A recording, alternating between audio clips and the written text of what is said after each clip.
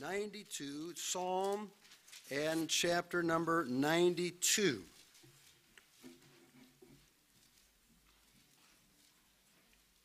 I want to bring a message on one of my favorite psalms, Psalm 92. The title of the psalm says, a psalm or song for the Sabbath day. It's the only psalm that is titled that way. Notice that at the top where it says Psalm 92 underneath it. It says a psalm or song for the Sabbath day. Now the Sabbath day was Saturday for the Jews. And good Jewish men and women went to the synagogue in the town, wherever they happened to be living, or if they were near the temple in Jerusalem, they would go to the temple every single Saturday. They would never, ever miss. It is said about our Lord and Savior, Jesus Christ, in Luke chapter 4 and verse 16, and he came to Nazareth where he had been brought up, and as his custom was, he went into the synagogue on the Sabbath day and stood up to read. As his custom was, every single Saturday for 28 years, when Jesus lived in Nazareth, he went to the synagogue in Nazareth. Real small place. I've been there. Archaeologists have dug it up. It's about the size of this little addition right here. Jesus went there like what we would call going to church. He went there for 28 years, from about the time he was 2 years of age until he was 30, and he then moved up into Capernaum. When you read the Gospels, you'll read of so many different events that took place in the synagogue in Capernaum, where Jesus attended church there for about 3 years. 3 times a year it was required of Jewish men to present themselves to the Lord in Jerusalem at the temple. And so whenever he went down to Jerusalem for the Passover, the Feast of Tabernacles, whatever it was, he would present himself, he would go to the temple. And I believe this verse shows us, as his custom was, he went up into the synagogue on Saturday, on the Sabbath day. And that's a good custom to have. Church attendance is a good custom to have. The Apostle Paul, it says of him in Acts chapter 18 and verse 4, and he reasoned in the synagogue every Sabbath and persuaded the Jews and the Greeks.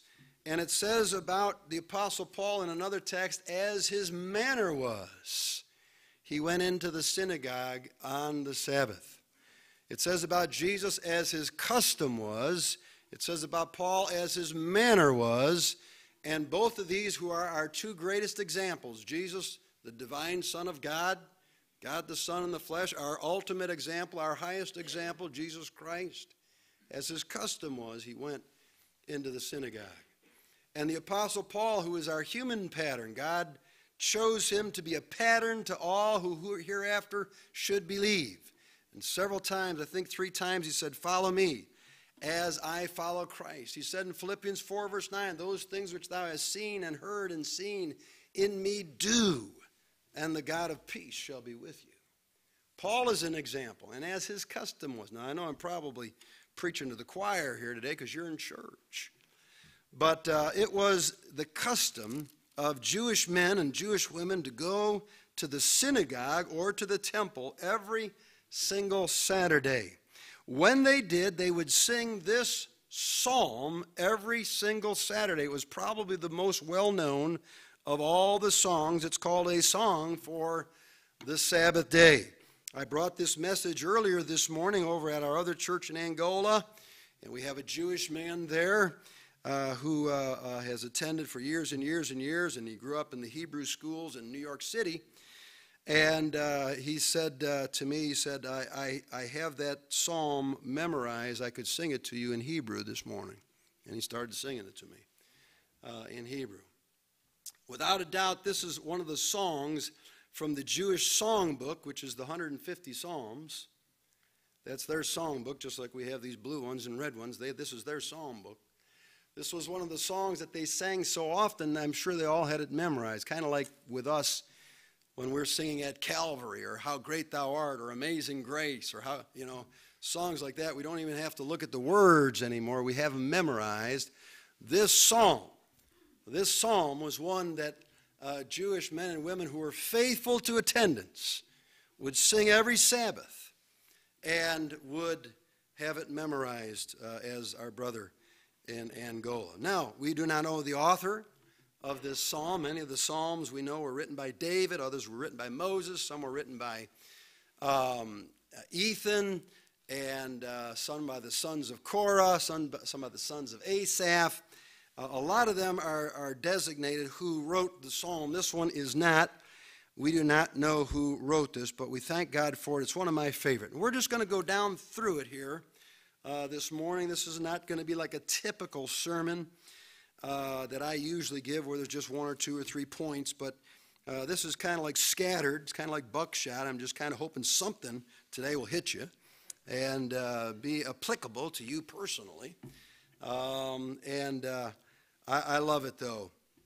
So let's get started here in verse number 1. It says, "It is a good thing to give thanks unto the Lord and to sing praises unto thy name, O Most High." As Brother Callan was saying in the announcements today, boy, if you can sing, if you're a man and you can sing, sing. Why? It's a good thing. That's why. Some people can't sing. They wish they could sing.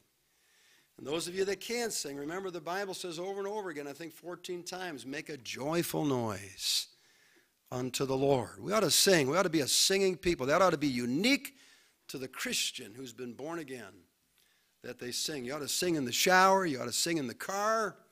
You ought to sing at home. You ought to sing at work. You ought to sing in church. It's just something about us that we ought to be a singing people. Singing is unique to Christianity. It's amazing. We certainly tolerate, because we're Christians, we tolerate the existence of other people, their philosophies, whether they're atheists, agnostics, Muslims, Buddhists, Hindus, or whatever. That's what we believe. We believe in freedom, and we believe in soul liberty, and we believe anybody who wants to can be born again, can be saved, can trust Christ as their Savior. But we are not intolerant. We don't go around killing people who are Islam or Muslim or Hindu or Buddhist. We don't do that. The Scripture says, no murderer hath eternal life abiding in him. And so we believe in freedom, and we want freedom for all Americans, not for just small groups. But it's a good thing to give thanks unto the Lord and to sing praises unto thy name. I know one man who's a Christian, and he's not aware of it, but another man who works with him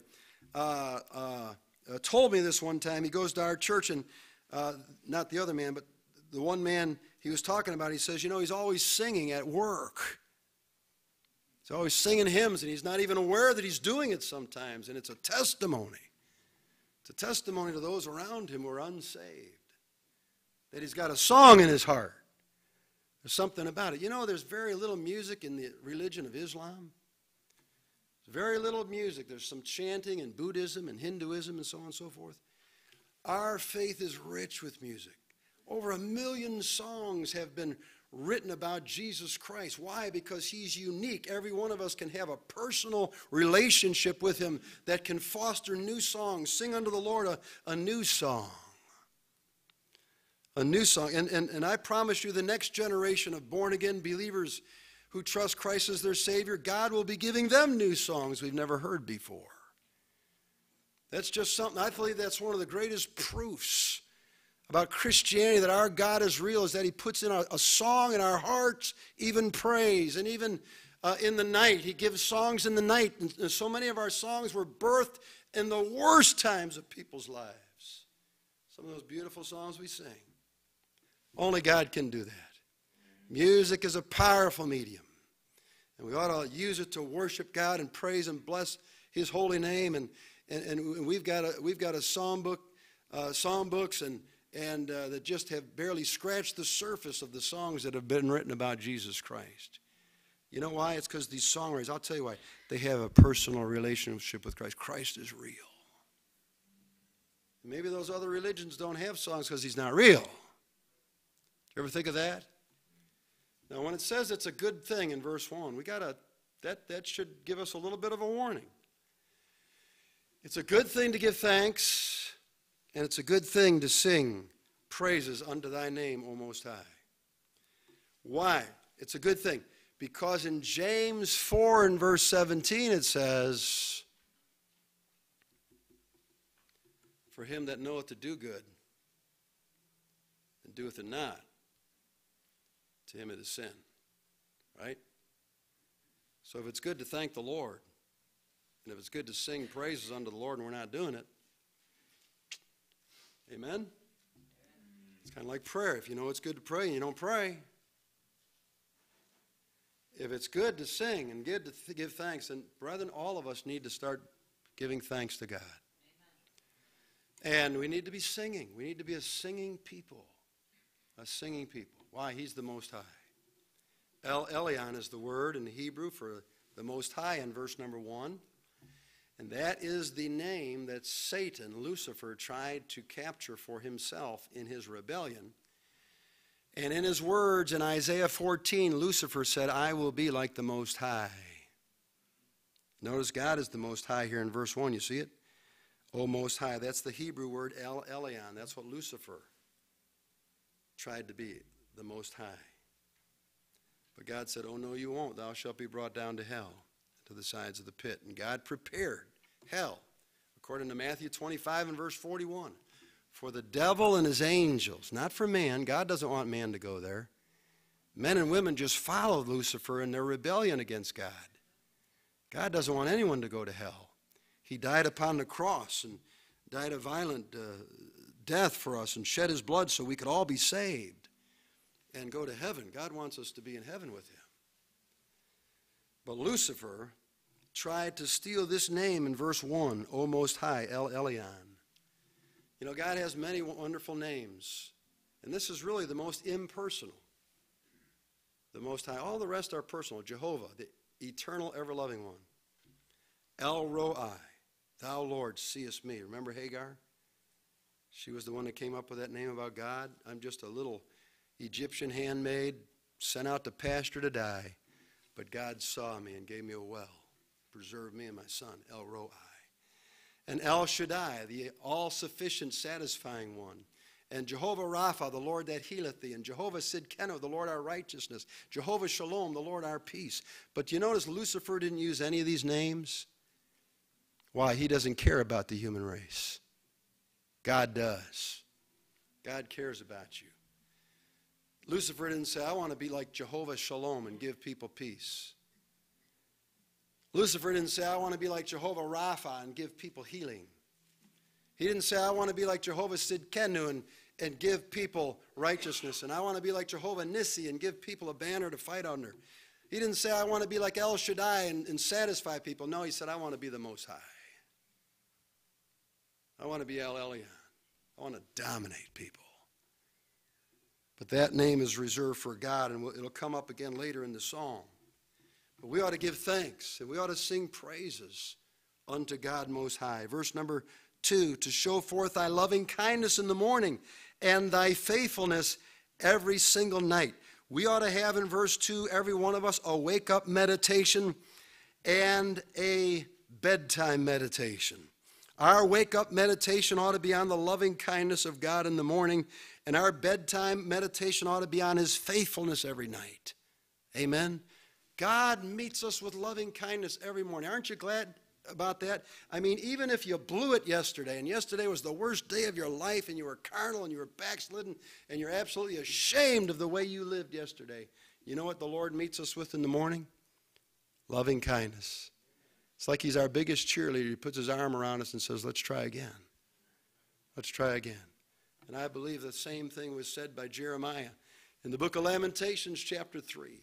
In verses 22 and 23, when he said, it is of the Lord's mercies that we are not consumed, because his compassions fail not. They are new every morning. Every morning. Every morning. No leftovers. Every single morning, the Lord meets us with new compassions and says, I don't care about yesterday, how bad you blew it. No leftovers. His mercies are new every morning. Great is thy faithfulness. Mercy in the morning, faithfulness in the evening. Brethren, I want to encourage you to enjoy and think upon the loving kindness of God every morning. And if you will, at night when you pillow your head, you'll say, he's been faithful today. He's been faithful today, praise God, and thy faithfulness every night. Musical instruments, verse 3. Upon an instrument of 10 strings, and upon the psaltery, and upon the harp, with a solemn sound. Our God has invented music. He invented the laws of music before they were ever written down, and you study them at Florida State or Fredonia State, wherever you go. You know, Florida, that'd be nice. Right about now, but Fredonia State. You know, God made all those musical laws before we ever discovered them. And there's a lot of spiritual truths in musical laws, too, by the way. It's amazing stuff. And harmony. Who would have only thought but God to give some women voices that are soprano, some women voices that are alto, some men who have tenor voices, and some men who have bass voices, and then you put them all together and you get harmony. And it's just fascinating. But the same thing with musical instruments. Brethren, musical instruments are another opportunity for you and I to praise the name of the Most High God. And we ought to use musical instruments, and I'm encouraging those of you that are in this room today that if you used to play a musical instrument, that you get it out, blow the dust off of it, and start playing it again for the Lord. And teach your children about musical instruments. My wife and I just about went broke growing up, buying our kids musical instruments and buying them musical lessons so they could learn music, and we don't regret that at all. I want to encourage you, if you know music, some of you don't, I understand that, but if you got kids and they ever verbalize the slightest interest in playing a musical instrument, you feed that. If you have to go broke doing it, you feed that. You'll never regret your children learning music. It'll add color to their life.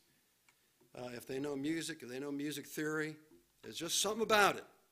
There's just something about it. That really, you know, some of these people that know all this electronic stuff, you know, computers and internet and everything and so on and so forth, and then you got a dummy like me. You know what they all do? They all feel sorry for me. Cell phones and iPads and iPhones and smartphones and so on. I don't know any of that. They all feel sorry for me. You know why? Because there's an element of life they think I'm missing out on. And they're probably right. I don't know. But you know, that's how I feel about music. Those that know music, I feel sorry for those that don't, because there's an element of life they're missing out on. And it's never too late to learn about music and play an instrument. And use it. And by the way, when people are playing, listen to them. Listen to them, okay? Offertories are not times to fellowship. They're times to praise the Lord with musical instruments, a very powerful medium. And as I've said before, a good piano player has put more time learning the piano and practicing piano than any brain surgeon has ever spent learning how to do brain surgery. You probably want to pay attention to him. He's going to work on your brain.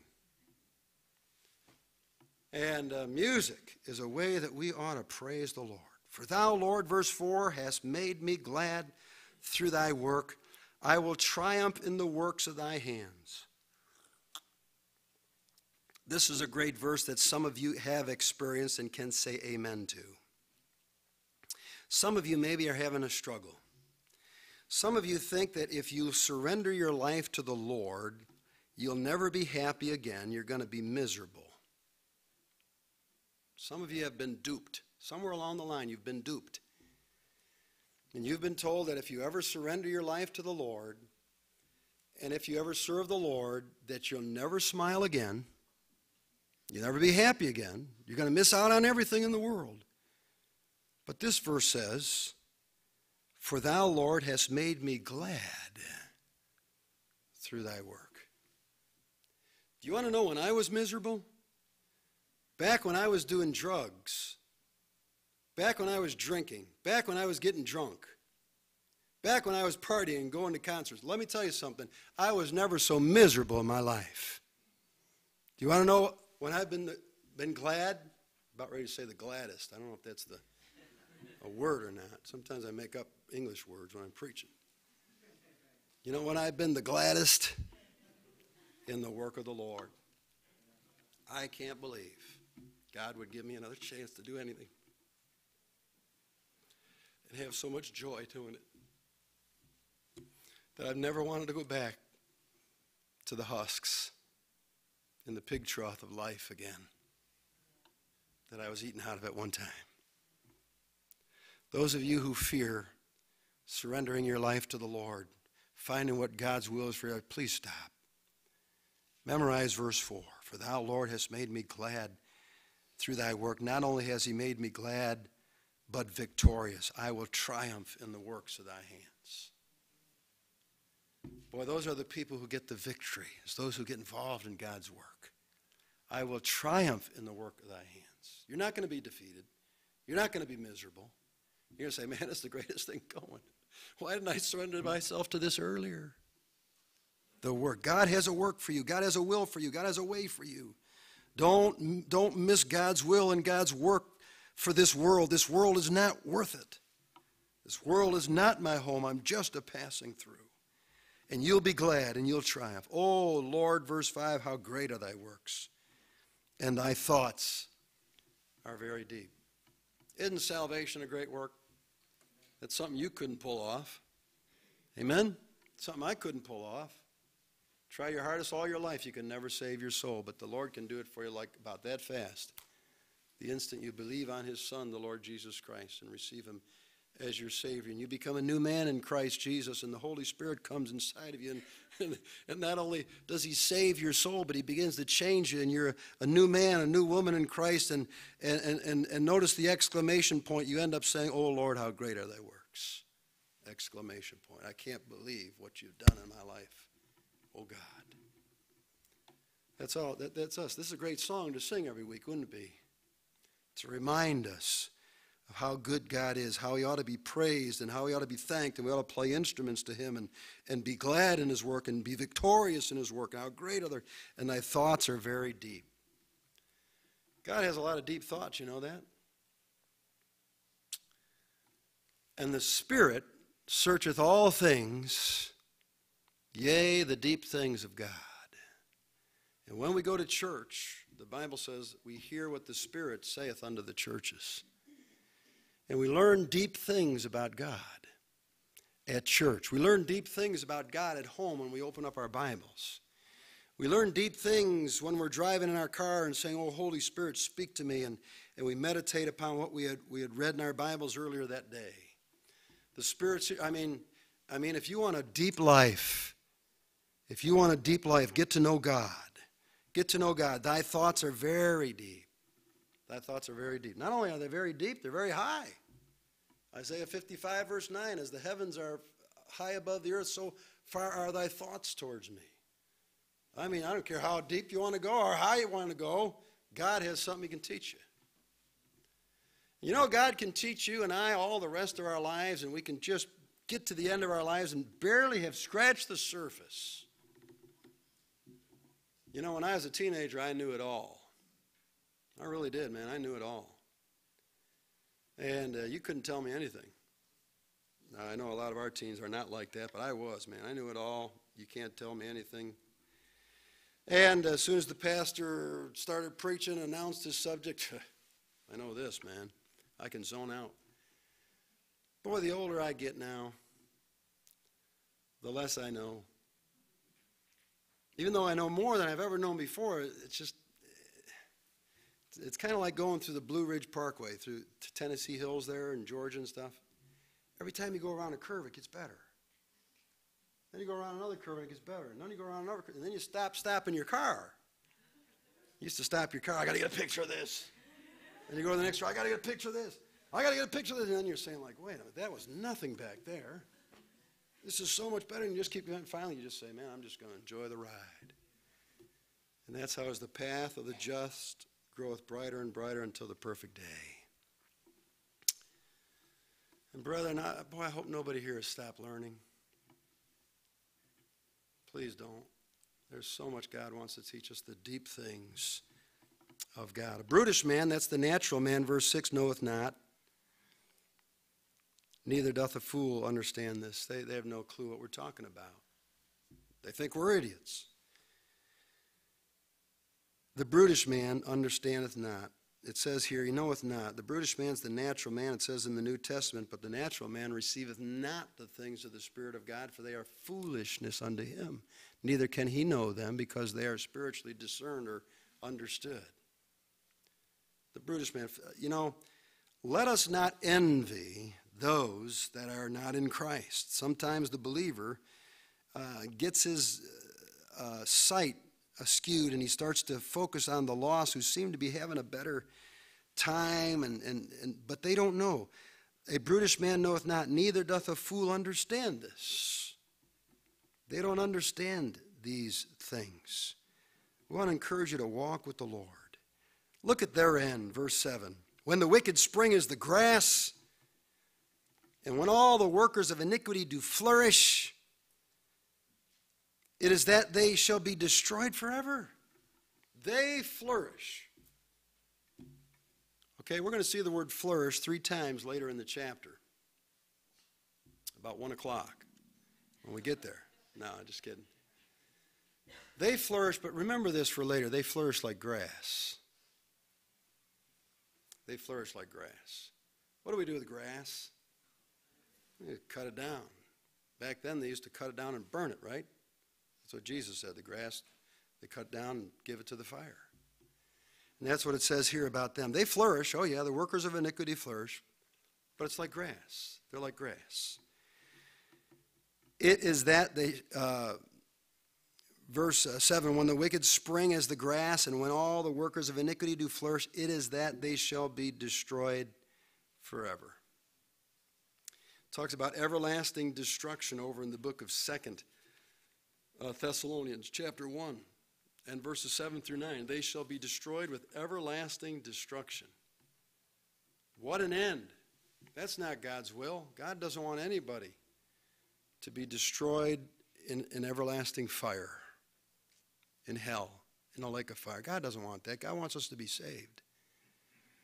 Maybe you're here today and you're not saved. Man, eternity is a long time, and you're going to spend somewhere in eternity, heaven or hell. And I'd like to encourage you this morning to care enough about your soul, your eternal soul, to trust Christ as your Savior. Trust Christ as your Savior. Just take God at His word in the Scriptures. Trust Christ as your Savior. He'll save you from all your sins. And He'll make you righteous in His sight. And He'll take you to heaven, not by anything you've done, but solely by the work of the Lord Jesus Christ. But thou, Lord, verse 8, art most high forevermore. They're like the grass. That's all. They're going to be destroyed forever. But thou, Lord, art most high forever. Remember back in verse 1, we were talking about the most high? Here it comes again. It's not going to be Lucifer who's the most high forever. Amen? It's going to be God who's the most high forever. And every knee shall bow to Him. And every tongue shall confess that Jesus Christ is Lord. And He'll be the uppermost God, the most high forever. And praise the Lord for all the other titles He has. Enjoy them. The name of the Lord is a strong tower. Amen? The righteous runneth into it and is safe. Learn the names of God. Every one of them ministers to you. But someday He'll be the most high. You can bank on it. For lo, thine enemies, O Lord, for lo, thine enemies shall perish. All the workers of iniquity shall be scattered. Man, they're going to perish. Don't envy them. Don't run with them. Don't be a friend of this world. Be separate. Be ye separate, saith the Lord. Come out from among them. Be separate, saith the Lord, and I will receive you, and you shall be sons and daughters unto me. But my horn, verse 10, shalt thou exalt like the horn of an unicorn. I will be anointed with fresh oil. Notice this word horn here in verse 10 refers to our power to serve. It's a physical illustration. It's actually literally a horn that comes off of a unicorn, which we believe was like a horse-like type of a creature. Nobody knows exactly what a unicorn is, but something maybe like a ram's horn. But the horn was used in Jewish idioms as a reference to our power to serve. Our power to serve. And it says at the end of verse 10, I shall be anointed with fresh oil. We know that oil is one of the 7 emblems or 7 pictures of the Holy Spirit of God that are listed for us in the Bible. Good study for you to do sometime. Oil, fresh oil. We can have it fresh. I know some of you maybe have had wonderful experiences in your past where you were filled with the Holy Spirit, where God used you to preach, to teach, to sing, to lead people to Christ, to get prayers answered. And that's wonderful experiences we've had in our past. But brethren, we need to be filled and anointed with fresh oil today. We need something fresh. And it might be good. It might be a good day, a good time, a good season in our lives to get back into our prayer closets. Shut the door. And when the Lord who sees you pray in secret, he'll reward you openly. And to pray the prayer that Jesus taught us to pray in Luke 11, verse 13, who said, if ye then being evil know how to give good gifts unto your children, how much more shall your Father give the Holy Ghost to them that ask him? And we need to ask for a greater measure and supply and a refilling of the Holy Spirit and get stirred up again. Because that oil was used so that the lamps could burn and burn bright. And too many of us are getting too dim. I think the light of Christianity is too dim in this country. We need to get some people filled with the Holy Spirit again. I want to encourage your pursuit of the Holy Spirit. This was a song they sang every Saturday. God was trying to remind them every Saturday, I shall be anointed with fresh oil. I shall be anointed. Mine eye also shall see my desire on mine enemies, and mine ears shall hear my desire of the wicked that rise up against me. Just mark this down. We win in the end. We win in the end. It's time, like I said before, there's times where it seems like Christians are getting their brains bashed in this world, and they're being martyred, they're being persecuted. Even in America, the walls are closing in on us a little bit. I mean, we barely have any pressure in America compared to the persecution our brothers and sisters in the Lord have in other countries. All right? I mean, let's not hang our heads like it's so hard. We're too blessed to be stressed in this country. All right? We may have a little pressure once in a while. Somebody swears at us or something. But there's persecution going down in this world like almost we've never seen before. And it's just, it's like a snowball. It's just getting tracked. It's getting bigger and bigger and bigger. And maybe someday they'll be coming for us. I don't know. I don't know. But whatever happens, remember, mine eye also shall see my desire on mine enemies, and mine ears shall hear my desire of the wicked that rise up against me. And so there's coming a day when God will keep his promise. Vengeance is mine, saith the Lord, I will repay. Vengeance is mine. And he's going to have the last word. God's going to have the last word. He's going to have the last laugh too. Now in closing, notice the word flourish in verse 12, 13, and 14 as I read through the end of the chapter. The righteous shall flourish like the palm tree. He shall grow like a cedar in Lebanon. Those that be planted in the house of the Lord shall flourish in the courts of our God. They shall still bring forth fruit in old age. They shall be fat and flourishing, to show that the Lord is upright. He is my rock, and there is no unrighteousness in him. Notice the song they sang every Saturday ends with a wonderful, wonderful promise. Flourish, verse 12. Flourish, verse 13. Flourishing, verse 14. Earlier in the chapter, we saw in verse 7 that the wicked shall flourish like grass. But in verse 12, we shall flourish like what? What's it say? Like the palm tree and the what? The cedar. All right? What do you do with grass? You mow it every week. What do you do with your trees? You never touch them. You leave them there. Man, they're anchored. They're permanent. You see, the cedar tree and the palm tree were the two most glorious trees in all of the Holy Land.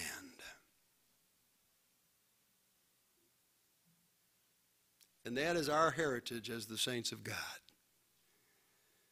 The righteous shall flourish like the palm tree. I love palm trees. You can ask my wife. I take pictures of them wherever I go. I wish we had palm trees up here.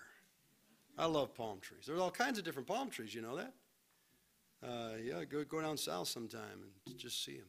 I remember being stationed at Fort Gordon, Georgia. And they had a military day at Disneyland in Florida. All the military could go all day for $4. And I said, man, I can't wait to get to Florida. I want to see palm trees. And as I'm driving out of the fort where I was stationed, Fort Gordon, I noticed at the gate palm trees everywhere. I just never saw them. Right there. I love palm trees. Cedar trees. You make houses out of cedar trees. Remember that? Solomon made his house out of cedar. The Lord's house, the floors and stuff, cedar. You see, that's how we flourish. They flourish like grass. We flourish like palm trees, like cedar trees. Man, that's like, there's a permanency about that. There's a regality about that, a royalty about that. There's something stately about that. We're palm trees, cedar trees. Who? The righteous. Verse 13, those that be planted in the house of the Lord shall flourish in the courts of our God. You're going to flourish spiritually if you'll be planted in the house of God. I don't know if all of you go to church. We got guests here today, but wherever you're from, wherever you live, get planted in the house of the Lord. Those of you that come here, get planted in the house of the Lord. Now, planted means get your roots down. Not just attend, but man, get involved. Get your roots down. For they that be planted in the house of the Lord shall flourish in the courts of our God. Get planted. You'll start being fruitful. Verse 14. They shall still bring forth fruit in old age and shall be fat and flourishing. You're not put on the shelf in old age by God. God doesn't say, we're going to send you out to pasture. You run your laps. No. They shall still bring forth fruit in old age. They shall be fat and flourishing. Man, stay in church, folks. Get planted in the house of the Lord. That's a special place with special promises. Don't leave. Don't quit. If you get offended, just get over it. Get through it somehow. You get your feelings hurt, or somebody ignores you, or somebody does something wrong. Yeah, we're humans. We're sinners. We're a hospital for the sick. Stay. Get rooted. Don't go off to college and get your head all twisted up with all kinds of philosophies and evolutions. Get rooted. This will be good. You'll bear fruit in your youth and in your old age. See, the church is a platform that God has created from that platform from which you can serve the Lord. You can teach a Sunday school class, a junior church, you can sing, you can drive a bus, you can take teens to the youth rally. And wasn't that great? Man, Friday night we had a blast. What a sermon. Wow, that was good. I'm still thinking about that one. That was fantastic. Man, we had a good night. You could go lead people to Christ and go to nursing homes and prisons and all. You can do all that from the platform of the local church. You can go on mission trips. There's so much you can do. And be fruitful doing it. Brethren, we got an orange tree in our house over here in Angola. It's got oranges all over it. I'm serious. You come to our house, I'll show you our orange tree. It's got oranges all over it. They're orange. You can eat them. I've been eating a couple of them lately. You know why? Because that thing got planted in our house about 8 years ago. And that thing has adapted to its environment. And that thing has learned how to be fruitful. I mean, we have kept that thing watered and kept it in sunlight inside the house. You put it outside one day and it's going to die. Just one day it's going to be dead. But boy, you keep that in the right environment, it's just going to bear fruit. Over 30 oranges on that thing this year. And they're not big, but we've enjoyed watching that. It's starting to bear fruit. At first it didn't bear anything. And one year it had 1 on it. Another year it had about 4. We grow. It's a visual aid for me to see about growth. But then it just gets to where Man, my dad had an apple tree we planted one time. Nothing for 8 years, nothing. And we got an apple. And I'm talking about a low-profile apple tree, about this high at the most. We kept it trimmed. Do you know, one year he got 11 and a half bushels of apples off of that tree? Fat and flourishing. And the branches with the most fruit bow the lowest. You just think about that for a while. God wants you to be fruitful. What a song. I know it's scattered, but what a song. He is my rock, verse 15. You see that? He is my rock. Not Peter, but God is my rock. And so we ought to give thanks to the Lord. We ought to praise the Lord. We ought to play musical instruments. We ought to get involved in his work. Verse 4, you'll be glad. You won't be miserable. You'll triumph. You'll see how great the Lord's works are in verse number 5. And verses 5 through 9, don't worry about your enemies. Don't worry about the lost. They're just like grass. Yeah, they're growing like weeds, but man, they get mowed down in a hurry. And then they're no more. But we're like palm trees, cedar trees. Man, we're fixed. We're fruitful. And even to old age, you just stay in church. Even if the church is no good, you stay in and you'll be able to bear some fruit all the way till you're old. Wouldn't that be great? Meet God with a bunch of fruit. Let's pray. Heavenly Father, we thank you for your word. We thank you for this psalm. And we ask your blessing now on these thoughts as they are scattered. They change as we go through the psalm. But we pray that your Holy Spirit now would make some kind of an application in a personal way to everybody that's here. And maybe somebody is not saved, needs to come to know the Lord right now. Please, Lord, we pray they wouldn't leave without Christ. And those of us that are believers, that we get our eyes off the world and the people of the world and realize how blessed we are. We're not going to be miserable. We're going to be glad. And we're going to triumph in the works of thy hands. God help us. In Jesus' name we pray. Amen. Let's take our song book and turn